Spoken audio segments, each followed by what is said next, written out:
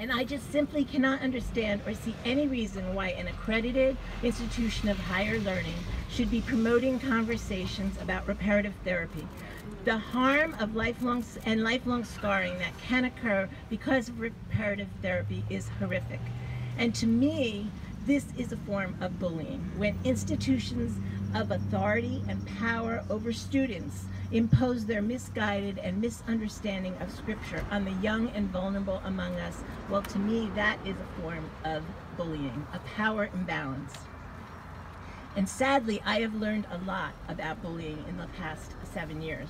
Because as my son Tyler Clementi was a target of cyberbullying, they made a terrible decision, a permanent decision to a very temporary situation.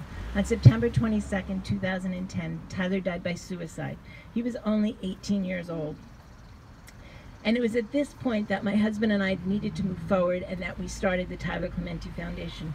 Because, to be perfectly clear, in my heart, I believe Tyler was targeted because of his sexual orientation. And I do believe that that is one of the main focuses that our foundation needs to address. Because in the last 7 years, I have learned much about the stigma of shame and isolation and despair. My son's, as well as my own, in the wake of his death and the social and the media frenzy about his death. And it is just heart-wrenching for me to see that an institution of higher learning, a place that is teaching future psychologists to be trained, that are training future psychologists, that we are going to be going to for help,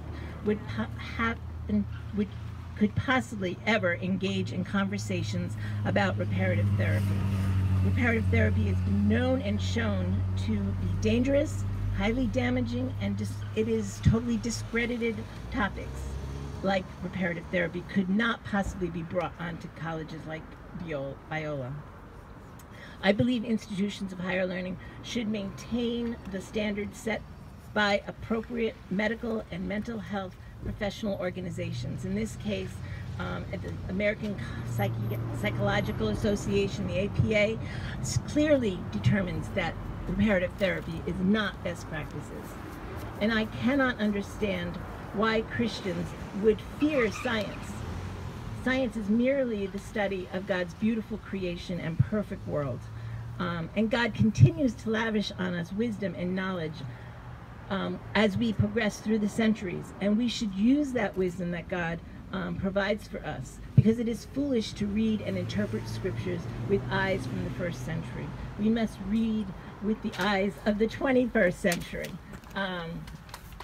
We know so much more today about the harmful physical, emotional, psychological, and spiritual effects that dogma and misguided teachings can cause.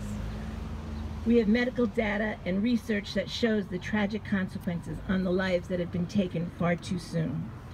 God has allowed us to learn through research that we cannot change a person's sexual orientation. A person's sexual identity is a gift from God.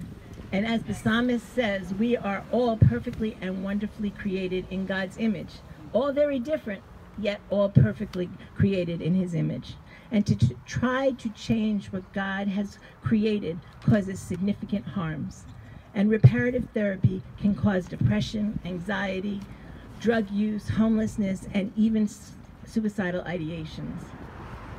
It has been rejected by every mainstream medical and mental health organization as dangerous and a fraudulent practice causing great harm.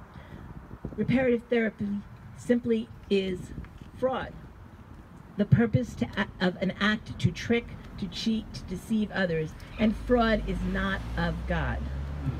So for me as a Christian, it baffles me that Christians would even consider an approach that does not give life and show love.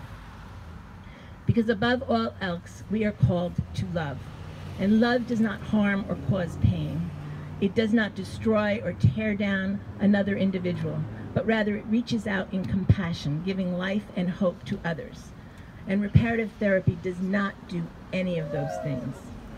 But I do believe we need to go a little further upstream, because research also shows that there is significant harm that societal prejudice and family rejection has on LGBTQ people, and especially and particularly vulnerable youth.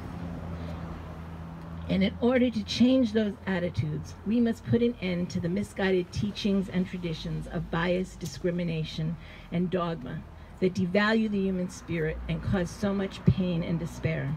We must stop teaching that someone is broken, worthless, or separated from God because of who God created them to love. Simply stated, we need to teach that being gay is not a sin. Amen. But I do think that teaching hate and discrimination is a sin. And that's what we need to move forward on. And it also disappoints me greatly when Christians need to hide behind the Religious Freedom Act. Yes. To hide behind this act for exemptions for Title IX for the federal non-discrimination laws is unthinkable for me. Because as a person of faith, I cannot see how or why we would need an exemption, such as the exemptions that Biola University does take. Because for me, as a follower of Jesus Christ, I look to Jesus' words and his teachings and his stories and the parables. And it's so clear over and over again, he tells us to love the most important commandment of loving our God with all our heart and our soul and our strength and our mind, and to love our neighbor as ourselves. And what better way to show love than to serve people? And who is our neighbor that we are supposed to love?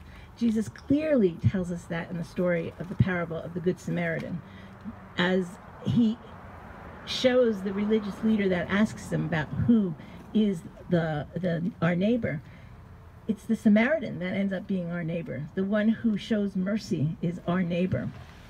And over again, God calls us to show mercy. And we as Christians must remember that our neighbor is not someone that looks like us or talks like us or acts like us or even believes like us. But our neighbor is all of God's creation, and we need to go forward knowing that.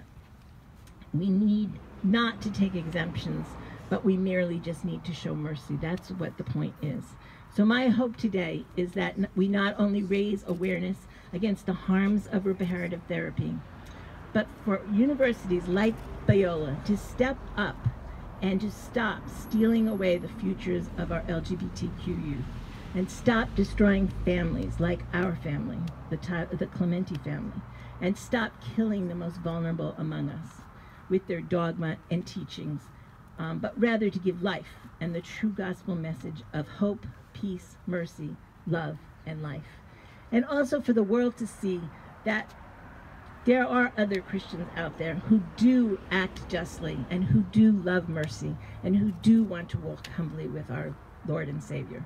And with that, I will turn it over to Mel White. Thank you.